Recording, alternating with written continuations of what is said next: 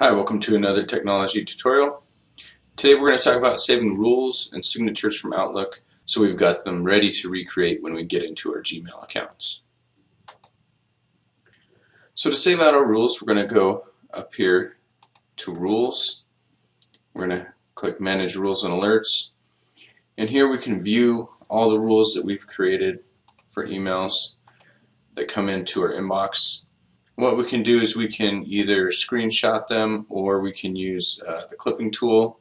To use the clipping tool, just go to your Start menu, go to All Programs, select Accessories, and it's called the Snipping tool. When it pops up, you'll see this. You'll hit New, and then you can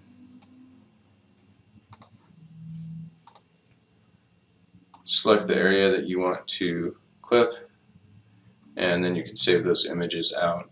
I would do that for each one of your rules that you want to be able to save and recreate when we get into Gmail. So to grab my signatures, I'm going to go over here to File, go down to Options, go into the Mail, and right here at the top we've got Create or Modify Signatures for Messages.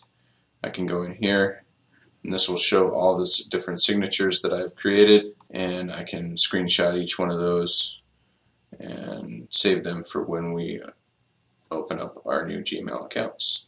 If you have any questions, feel free to email me at dkirkbride@cdaschools.org, and I will do my best to help you out.